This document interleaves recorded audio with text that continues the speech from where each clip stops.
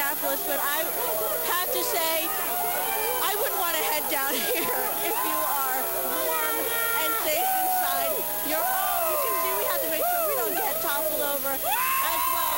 Now, I heard Angela Buckley say 40 degrees out here. I can tell you, you wouldn't know by this crowd just how cold it is out here because everyone is so hyped up. They just want to be out here.